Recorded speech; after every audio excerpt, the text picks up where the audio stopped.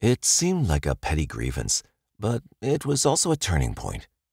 As soon as he saw the missing gate, just installed that day, he knew that his life would change. He had to take action now, no matter what the cost. He'd been plotting revenge for at least 2 years, and now it was time to act on his preconceived plan. Dressing up in a brown tropical worsted suit, a white shirt, and a striped bow tie, the slender 6-foot recluse picked up his 9mm German Luger and went outside. It was Tuesday, September 6th, around 9:20 a.m. His mother had just left, so she was out of the way. He could have chosen any number of guns from his collection, but he favored the Luger. Just in case, he also grabbed a 6-inch knife and a tear gas pen with 6 shells. Vaulting over a fence, he cut through some back streets and then stepped out onto the road. A map drawn for the Philadelphia Inquirer that evening, which identified the shooter as the crazed man and a maniac, marks where this otherwise quiet World War II veteran went. The exact sequence of events that day differs from one newspaper to the next, but they all end up with the same result. The lean and quiet man was about to make history. He would become America's first single-episode mass murderer. In 1949, the Kramer Hills area of Camden, New Jersey was generally quiet. But that day, for a mere 12 minutes, the shooter had made himself heard. For too long, he believed, people had been talking about him behind his back. It was time for revenge. No one was going to treat him like this. He put his lessons from the war to good use. He approached the target area from a route that no one would expect. At the corner of Harrison and 32nd Street sat a bread delivery truck. 2 kids played nearby. The driver appeared to be sorting through some papers. He would be the first. Shoving the Luger through the door, the shooter pulled the trigger. But the breadman was quick. "He missed me by inches," the unidentified driver later told reporter Roxy DeMarco. "I was seated in my bread truck going over my records, and he walked up and shoved a pistol through the door at me. I thought it was a holdup. I tumbled into the back of my truck among the bread boxes. He fired 1 shot, and thank God it missed me." The breadman saw the 2 children in the road, so he grabbed them and hid them in the truck. He then drove down the road to warn others, but it was too late. The shooter walked along 32nd Street back toward the building where he lived on the 2nd floor. He planned on making some stops before reaching home. He had enemies, and he knew where they were. Entering a shoe repair shop, he aimed the gun at John Pilarczyk, 27. The man inside bent over a child's shoe. The shooter walked within a yard of him and fired twice. A little boy ran for cover behind the counter, but the shooter ignored him. He now had his first kill of the day, with 1 bullet in the man's stomach and another in his head. Unlike the breadman, the shoemaker had been on his list. The barber was next. People who heard the shots later admitted that they dismissed them as cars backfiring or someone shooting at the rats that ran along the Delaware riverfront. No one could quite understand why people were screaming. Next door to the shoe shop was Clark Hoover's barber shop. When the shooter entered, Hoover, 33, was cutting the blonde hair of a 6-year-old boy sitting on a white carousel horse. His mother, Catherine Smith, sat nearby watching. The shooter took aim and said, "I've got something for you, Clarky." The barber tried to shield the boy, but he was too slow. The first bullet hit the boy in the head from a short distance, and the second one killed Hoover. Both dropped to the floor. The shooter left the woman alone to cry out for help. 2 other children who'd been in the shop went screaming into the street, but the shooter was oblivious, even when the shrieking mother carried out her dead child, begging for someone to help. Passing a group of kids who raced for cover, the shooter shot at a boy watching him from a window but missed. It didn't matter. They were incidental targets. He headed towards the tavern, but the door was locked, so he shot 2 bullets in it. Inside, customers cowered behind the bar. The tavern owner, Fred Engel, rushed up the steps to retrieve his .38 caliber pistol. Next, the shooter tried to get into a locked restaurant without success. He reloaded and then turned his attention to his most hated targets, the Cohens. Their drugstore was on the corner. The Cohens were his immediate neighbors, and they'd complained that he'd used their gate to get to the door of his apartment. They were among those who had slandered him during the past 2 years. As he was about to enter the drugstore, a man he knew well, an insurance agent named James Hutton, came out of the door. He greeted the shooter, who politely said, "Excuse me, sir." Hutton didn't move, so he received his own fatal bullet. He had just been in the wrong place at the wrong time. The shooter went into the pharmacy and saw Maurice Cohen and his wife Rose run up the steps to their apartment. Something had alerted them, but that wouldn't save them. The shooter followed, watching Rose try to hide in a bedroom closet and firing 3 times through the door. He then opened it and shot her in the head. Then he walked through the apartment until he found Maurice's elderly mother, 63, on the telephone. She was calling the police. He killed her with 2 shots where she stood, but had no time to watch her slump to the bed because Maurice had jumped out of a window onto a porch roof. The shooter leaned out and hit him with a bullet, wounding him badly enough to send him off the roof to the sidewalk below. He had no time to recover because the shooter had jumped down the steps and come out onto the street, where he discharged another shot. Maurice died on the street, but he'd succeeded at saving one person, his 12-year-old son hidden in a closet upstairs. The shooter reloaded. Nearby, Mrs. Harry and her 16-year-old son Armand were hanging clothing on a clothesline. Mrs. Harry went inside, and the shooter entered her house. Her son ran in and said that the man shot at them 5 times, wounding them both in an arm. Then he tried smacking Armand with the butt of the empty pistol, but before anyone could stop him, he left. He now had shot 9 people, killing 7. Circling back, he walked down 32nd Street along the side of the pharmacy and encountered a motorist, Alvin Day, who had slowed down near the body of James Hutton, the dead insurance agent. That was his mistake. The shooter leaned into the car and killed him, leaving the car to stall and roll into the curb. Then the shooter went over to another car that was stopped at a light across the street. He shot through the windshield, killing the female driver and her mother, and wounding a 12-year-old boy in the backseat with a bullet through his neck. Next was a car behind this one, according to the map, but not included in other accounts, where he shot a young male, Charlie Peterson, wounding him. He shot into several other cars, too. Peterson staggered from his car and entered the tavern so someone could get him to a hospital. The man on the rampage was then busy firing at a chain grocery store. Frank Engel leaned out a window and shot at the retreating figure with his own pistol. He thought he'd hit the maniac in the thigh because he paused, but it had not slowed him down. Engel could have fired again and killed him, but he refrained. Later he'd say, "I could have put 6 shots into him.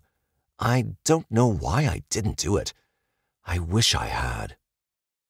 Apparently, the shooter wasn't yet finished. He went into the tailor's shop. Zagrino, too, was on his list. By that time, a man who'd been in line behind cars into which the maniac had fired had driven to the nearest fire station on 27th Street, 6 blocks away, to raise an alarm. But there would be 2 more fatalities. The tailor's wife, Helga, who'd been married to him for only 3 weeks, got on her knees and begged, "Oh my God, don't!" Then she screamed so loudly that people in buildings across the street could hear her. Without mercy, the shooter pointed his gun and shot her. Then he left and went strolling down the street. Tommy Hamilton, aged 2, happened to look out his front window, so the shooter aimed and fired right through the glass, taking his last victim.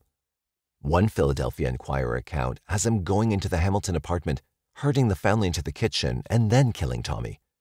In the New York Times, Mayor Berger has him killing Tommy from outside, but entering the apartment of the Harry family and shooting at them. Other sources have Mrs. Harry and her son outside, but the hairy boy claimed later to reporters that they were both inside when shot. The killer says he shot someone through a window from outside. The likely tale is that he shot the Harrys inside, but the Hamilton boy from outside. He attempted once more to get into a restaurant that stood at the end of River Road near Bergen Street, but failed.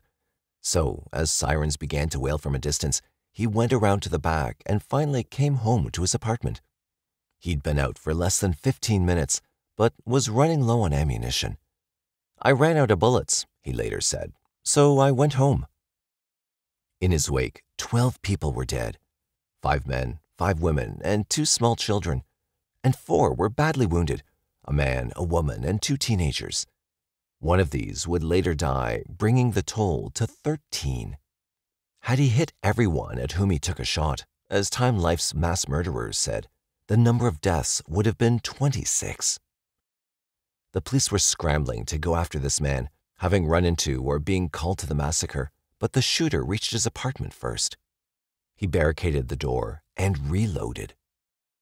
One officer found a boy running in the street who turned out to be Charles Cohen, the boy who'd been spared by being shoved into the closet at his home. He'd nearly suffocated, he said, and had finally kicked open the door to get out. He remembered watching his grandmother fall just as the door closed, and he'd heard screams and shooting. He was taken to the home of a relative. People had now identified the rampaging shooter to the first arriving officers as Howard Unruh, a 28-year-old recluse and religious fanatic. All available police reserves were dispatched. None had ever dealt with such an incident before. Ironically, Unruh's name in German meant unrest. A cordon of between 50 to 60 officers surrounded the 2-story gray stucco building that housed Unruh's apartment at 3202 River Road, behind and next to the Cohen's pharmacy and residence. Unruh was barricaded inside, and he shot at them from a window. From the number of victims, the police believed they were dealing with more than one killer. They armed themselves with rifles and machine guns. For a time, the road was a state of confusion, with people in the milling crowd getting into the line of fire. The police shot into the apartment in what reporters called a rain of gunfire, intended to drive the shooter out or to kill him. Pedestrians formed a ring around the area, and within half an hour, more than 1,000 people were watching. Several marksmen on the roof of a nearby shed tried to get a clear shot into the room from which the suspect himself was shooting. One officer shouted that he'd hit the man. Meanwhile, the bodies of the dead and the wounded were removed to Cooper Hospital, and some officers were collecting stories from eyewitnesses. One woman suffering from shock and a man who had injured his leg trying to escape were also rushed to the hospital. Frida Unruh, the shooter's mother, had returned home around this time, just after 10 a.m. When she saw the police barricade and heard spectators talking excitedly about what had occurred, she knew it was about her son, and she wandered off in a daze. She finally made her way, or was taken, to the home of her sister 5 blocks away, who found a doctor to treat her and who kept the breaking details of the story from her. It was the sister's opinion that all this had been caused by terrible experiences that Howard had suffered during his 3 years in the war. Reporters were aware of the events, and Philip W. Buxton, an assistant city editor of the Camden Evening Courier, looked up Unruh's phone number, Camden 42490W, and called the home. To his surprise, Unruh answered in a calm voice. "Is this Howard Unruh?" Buxton asked. "Yes, this is Howard. What's the last name of the party you want?" "Unruh," the editor told him. "Who are you?" Unruh demanded to know. "What do you want?" Buxton could hear the sound of bullets coming through the window, breaking glass. He identified himself as a friend and then asked, "What are they doing to you?" "They haven't done anything to me yet," said Unruh, "but I'm doing plenty to them." "How many have you killed?" "I don't know yet. I haven't counted them, but it looks like a pretty good score." The editor then wanted to know why he was killing people. "I don't know. I can't answer that yet. I'm too busy. I'll have to talk to you later. A couple of friends are coming to get me." He slammed down the phone.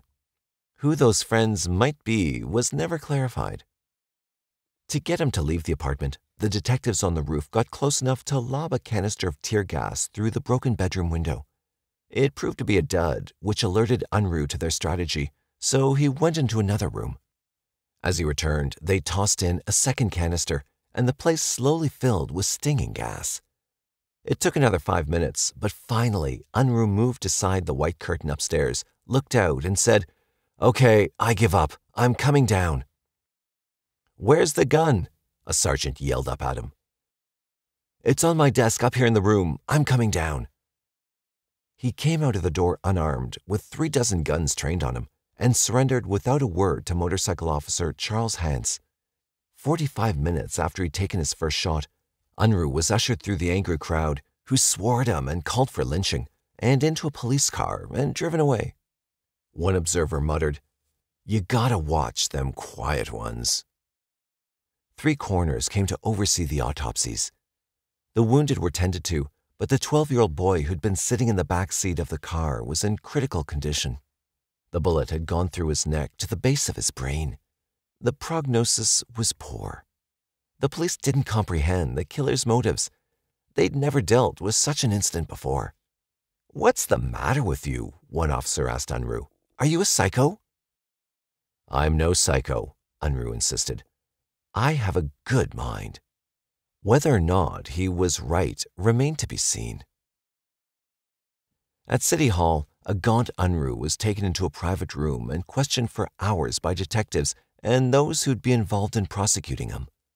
At all times, he seemed calm, as Berger reported for the New York Times. Only occasionally, the excessive brightness of his dark eyes indicated that he was anything other than normal. To Camden County Prosecutor Mitchell Cohen, he admitted that before going to sleep the previous night, he'd made up his mind to go on his rampage. He was willing to offer a shot-by-shot account. "I shot them in the chest first," he explained, "and then I aimed for the head. Although some people were pre-planned targets, a few just got in the way." About the insurance agent on the pharmacy doorstep, Unruh simply explained, "That man didn't act fast enough. He didn't get out of my way." He'd gone out that morning, he admitted, with 1 bullet in the chamber, 16 loose bullets, and 2 clips of 8 because his neighbors had been making derogatory remarks about his character. A check of his records indicated no report of mental illness before, during, or after his army service. In fact, he had an exemplary record as a soldier, and those who knew him reported that he was not a drinker. Few people knew much then about post-traumatic stress disorder, or even combat fatigue, which they called war neurosis. Few people knew much about paranoid character disorders or schizophrenia. 18 civilian witnesses were interviewed, and most claimed that Unruh had entered the barbershop first, but Unruh insisted it was the shoemaker with the barbershop second, so his report became the official one. Between what neighbors said and what Unruh told his questioners, this was in the days before people were told that they had the right to remain silent, a narrative about what happened was pieced together. It was learned that on September 5th, the evening before, Unruh was in Philadelphia at the 24-hour Family Theater, where he watched a double feature. One movie was I Cheated the Law, about how a lawyer seeking justice tricks a gangster into confessing to murder. The other was The Lady Gambles, starring Barbara Stanwyck, about a woman with a gambling addiction who destroys nearly everything in her life. Unruh sat through both 3 times, thinking that Barbara Stanwyck was one of his hated neighbors. He left the theater for home at around 3 a.m. At that time, he discovered that someone had stolen his outside gate. He and his mother's friend had just installed it that day because the only other way to get access to the apartment door was through the gate owned by Rose and Maurice Cohen. They owned the pharmacy downstairs in the same building and had their residence next door on the same floor as the Unruhs. Prior to cutting a gateway into the fence, he'd had to walk through a weedy lot to get out to the street or use their gate. Rose sometimes complained that Howard left the gate standing open, and she and her husband both disliked the loud music that Howard played on the radio late at night.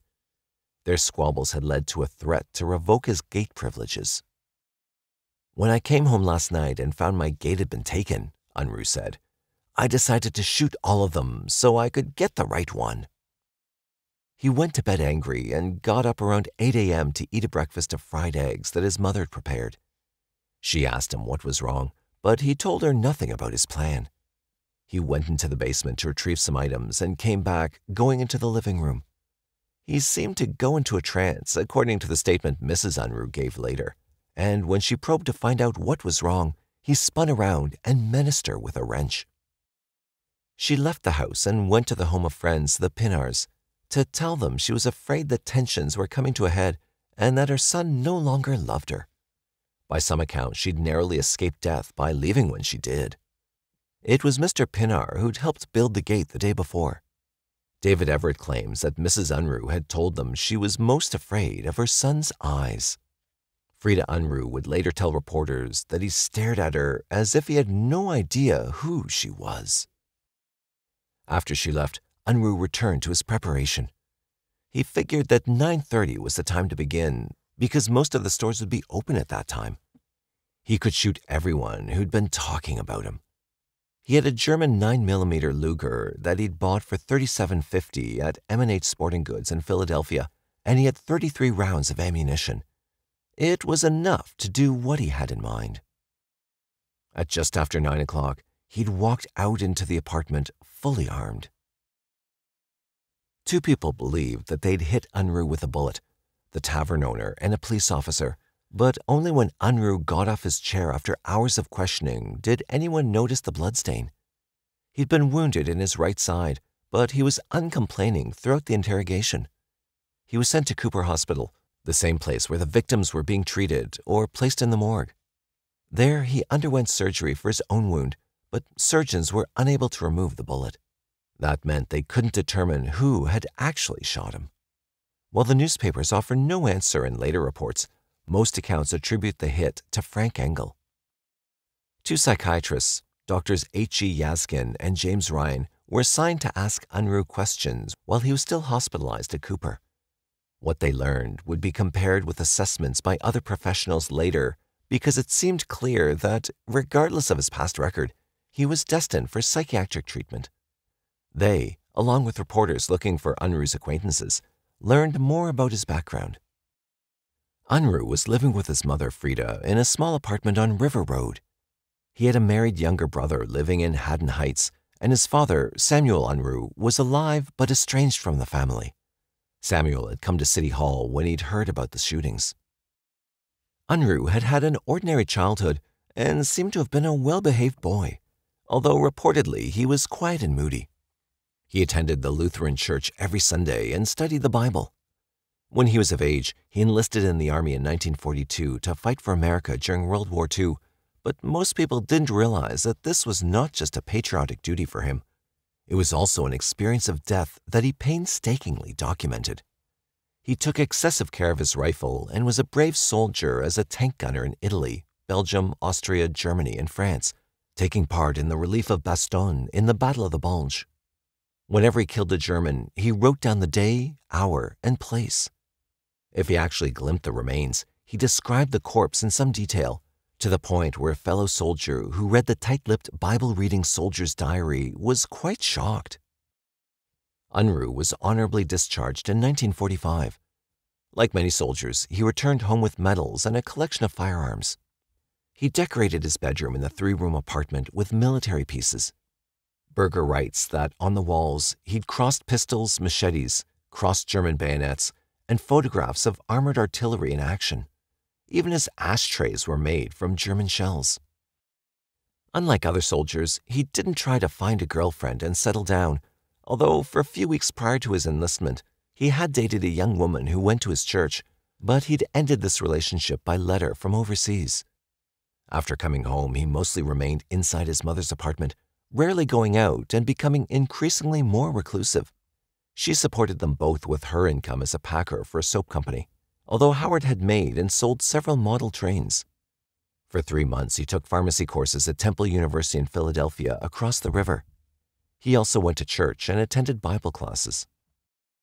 "I always thought of Howard as a soft-spoken young man," said the pastor of his Lutheran church. He came to services regularly before the war. After the war, he came mornings and evenings regularly for about a year. About 3 months ago, he stopped entirely. The pastor's wife called Unruh the mildest type of man you could meet. Mrs. Pinar, who'd corresponded with Howard when he was overseas, said when he came back, he was different. He always appeared to be very nervous. He walked very straight on the street, his head rigid, never glancing to the right or left. She thought he was suffering from war neurosis. Unruh's brother, James, 25, said that Howard was a born-again Christian who'd undergone a deep religious experience and had tried to live by the ways of Christ. Yet he'd become nervous over the past couple of months, according to statements James made to the New York Times. He just seemed changed.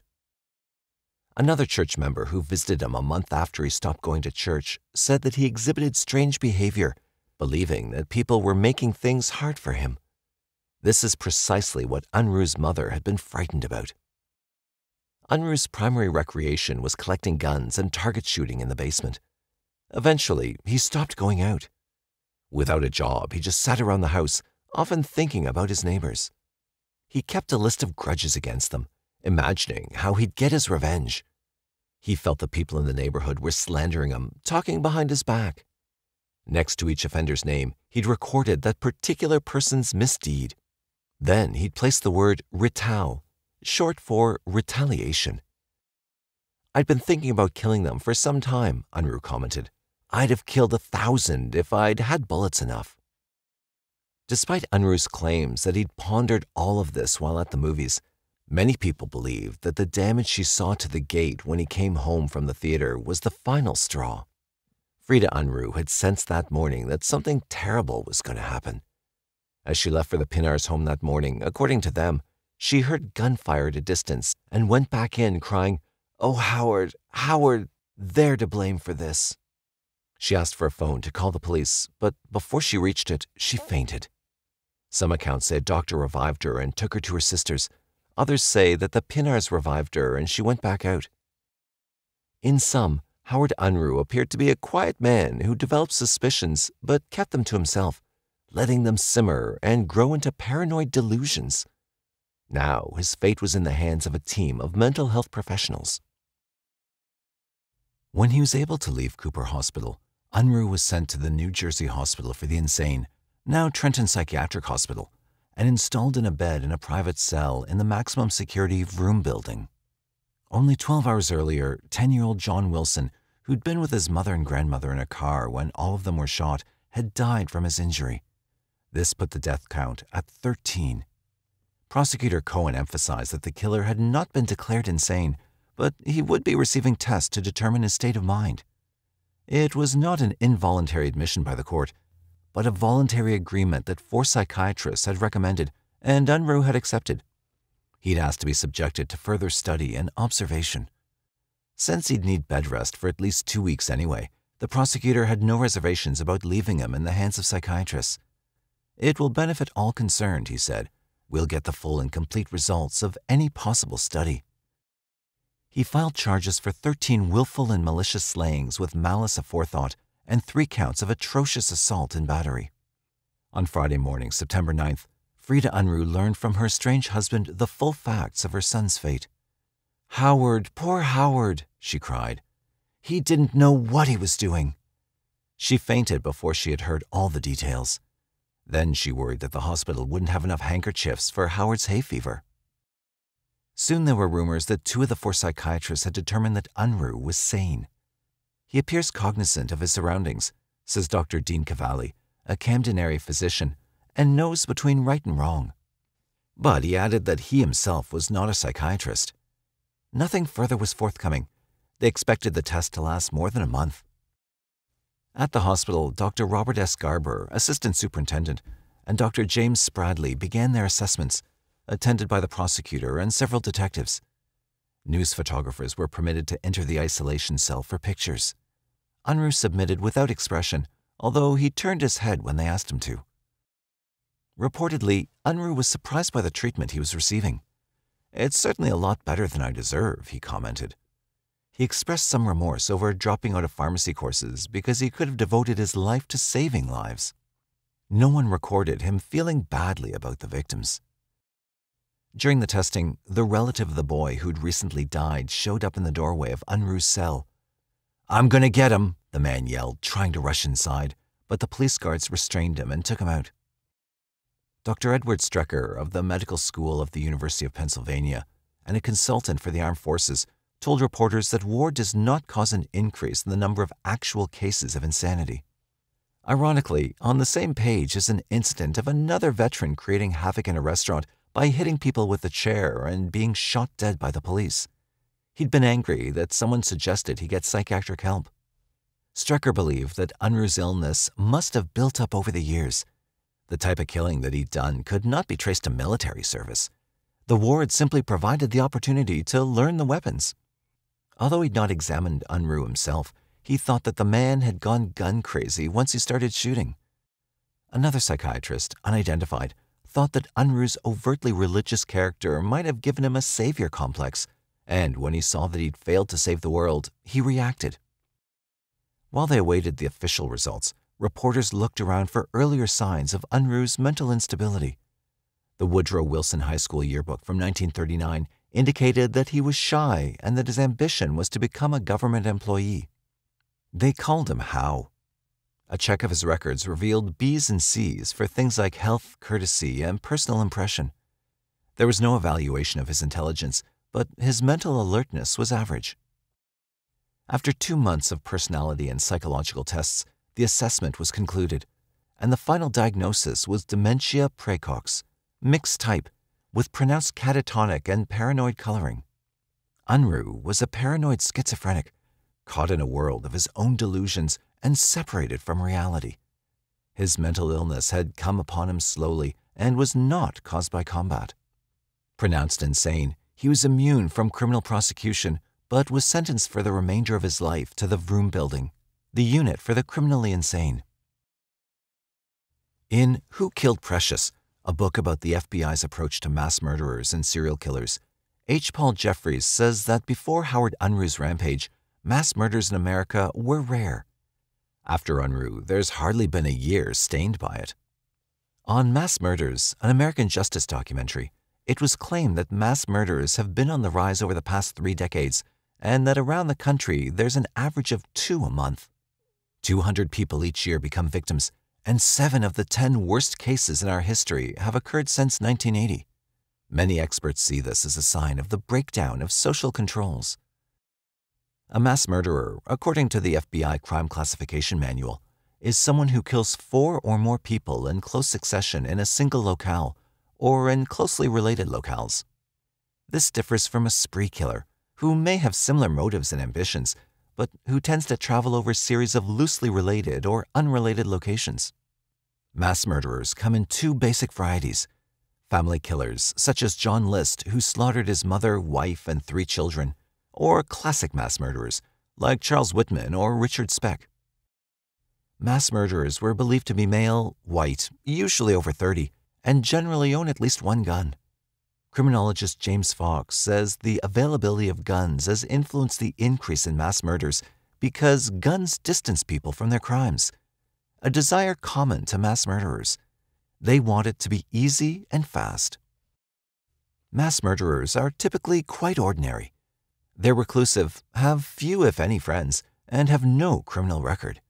However, they don't let go of past grievances, and they tend to build and fester, with minor incidents being perceived as major offenses and impersonal ones as personal. Some stress, such as a broken relationship, a loss, or unemployment, may be the trigger that sets everything in motion. They blame others for their failures, and their motive is generally to strike back, to punish, and to exact as much damage as they can manage. The higher the death toll, the better they've succeeded. The people who have been dismissing or ignoring them are not going to forget them now. Their choice of targets is typically irrational and often does not even include the ones against whom they wanted vengeance. Some, like Unruh, have shown signs of psychosis, but most have been judged sane at the time of the incident. The time period for mass murder can be minutes, hours, or days, and such people typically have a mental disorder, are frustrated, and their problems have increased to the point of having to act out aggressively. Charles Whitman and James Huberty are held up as the typical example. In 1966, Whitman took an arsenal up to the tower at the University of Texas in Austin to take shots at unsuspecting people from above until he was killed. In an hour and a half, he killed 16 and wounded 30. He had also killed his wife and mother that day. Huberty, crushed by unemployment, went hunting for humans at a McDonald's fast food restaurant in San Ysidro, California in 1984, killing 21 and wounding 19. While the FBI manual says that because Unruh moved to different locations, his act was not classified as a mass murderer, other criminologies disagree. His spate of killings was one of the shortest on record. It was in a contained neighborhood, and he didn't travel in ways that spree killers like Andrew Cunahan and Charles Starkweather did. The manual calls Unruh a spree killer, but there's clearly disagreement on the classification. Since the crime classification manual has not been universally adopted the way the Diagnostic and Statistical Manual of Mental Disorders has been in psychiatry, exactly how to classify Unruh seems unclear. Other examples of killers like him include Martin Bryant. On April 28, 1996, Bryant, 28, killed the two owners of seaside cottages in Australia, then took two semi-automatic rifles to a tourist area in Port Arthur, where in 15 seconds he shot and killed 20 people, wounding 15.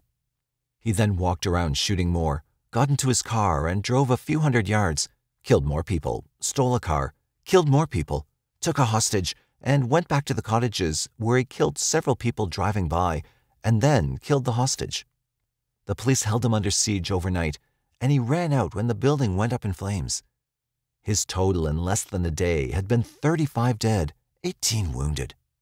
While he is considered a mass murderer, he did move around quite a bit, and he killed people in a lot of different areas, but not in the manner in which classic spree killers do, who generally stretch things out over days or weeks. Michael Ryan. In August 1987, Ryan, 27, a gun-loving, hypersensitive young man prone to exaggerated fantasies, took an AK-47 assault rifle and several other weapons on a shooting spree in Hungerford, England, killing 15 and wounding as many before retreating to his former school and turning the gun on himself. He began in the woods, killing a woman who ran from him, then drove home to shoot the family dogs and grab ammunition. When his car failed to start, he set fire to his house and began a 2-mile walk through the streets of Hungerford, shooting both acquaintances and strangers. When his mother found him and confronted him, he killed her too. She was his 8th victim, felled by 4 bullets. Police set up blockades and inadvertently sent motorists directly into the killer's path, where their cars were sprayed with bullets and many were killed. Ryan even entered one home and shot an elderly man to death. Finally, he went to the John O'Gaunt School. Surrounded by police, he demanded to know about his mother and his dog. Before he shot himself in the head, among his last statements was, "I wish I'd stayed in bed." Marc Lépine. Enraged against feminists and believing that some women got a position intended for him, militaristic Lépine armed himself on December 6, 1989, and committed the worst mass murder in Canadian history. Most of the victims were women, and all of them were strangers. Lépine went to the engineering school at the University of Montreal, separating the women from the men in one classroom before he started shooting. 6 died and 3 were wounded. Then he left the classroom and roamed the building, now treading the line that divides mass from spree killers. Like Unruh, he just kept walking and shooting when he found people. Then he went into another classroom, killed more students, and then plunged a knife into a woman struggling to survive a shot. As a final gesture, he turned a pistol on himself. 14 women had died, 15 men and women had been wounded, and in the months to come, some people who had survived ended themselves. Given these examples of killers who move around in a fairly tight area, either we need to pinpoint a better distinction between mass and spree killers, or develop a new category into which to place those who appear to be not quite in either camp. Most criminologists call Unruh a mass murderer, and his rampage does bear all the marks of a disgruntled militaristic loner who decided to just act out. The more random the killings, says sociologist Jack Levin, and the more they occur in public places among absolute strangers, the more likely it is that the killer is psychotic or insane. This was not the case with Howard Unruh. He knew most of the people he'd killed. He had placed them on a list. It was his neighborhood, and the spate of killings was the result of what he called a preconceived plan. He even believed he wasn't crazy. When he heard sirens, he rushed home. Thus, he knew that what he'd done was illegal or wrong. He was aware, and he had made a plan. That frame of mind generally doesn't pass in today's courts as insane. Dr. Richard Knoll, a professor of psychiatry at DeSalle University and author of The Encyclopedia of Schizophrenia and the Psychotic Disorders, now in its second edition, offers a perspective on the manner in which Unruh may have been diagnosed in 1949. It sounds more like schizoid personality disorder or paranoid personality disorder in modern DSM-4 parlance. When someone was violent back then, they always invoked the diagnosis of paranoid schizophrenia. If someone was distraught, from emotional trauma for example, that might be called pseudo-neurotic schizophrenia. Paranoid schizophrenia is traditionally one of the most misused diagnostic labels in both clinical and forensic contexts. Schizophrenia is an insidious, chronic brain disease that takes many forms, with a paranoid subtype being one of them. The age of onset for this subtype tends to be slightly older than for other subtypes, has a better prognosis, and is most likely to be helped by treatment. The hallmark of the paranoid subtype is delusions, usually of a persecutory or grandiose nature. For the individual in Trenton Psychiatric Hospital since 1949 who killed 13 people because he believed his neighbors were slandering him, you would have to place that explosive event in the context of prior mental status and subsequent clinical observations. Anyone, especially a male under great stress due to a divorce, job loss, death of a loved one, etc., could become paranoid and violent under conditions of extreme and prolonged stress. In a clinical context, it's really quite difficult to distinguish between paranoid schizophrenia, an agitated manic episode of bipolar disorder, delusional disorder, a brief psychotic reaction, or someone with a paranoid personality disorder, a character disorder, not a psychotic disorder, who simply loses it. Without a detailed clinical history, it's hard to assess whether the diagnosis was a correct one. However, it is true that the diagnostic criteria for paranoid schizophrenia have tightened up considerably since the 1940s when this incident took place, and back then the term paranoid schizophrenia was liberally dispensed in a forensic context as almost a euphemism for a raving madman. Anytime violence entered the case history, the paranoid schizophrenia diagnostic label was almost automatically applied, even if someone was bipolar and violent or under stress and violent. In other words, had he gone on his rampage today, his paranoia would have been acknowledged, but unless psychosis actually affected his ability to appreciate that what he was doing was wrong or made him unable to comply with what he knew, then he'd have been declared legally sane. Howard Unruh remained at Trenton Psychiatric Hospital, almost breaking the record for one of the longest confinements of the criminally insane in American history. He died in 2009. He was 88 years old.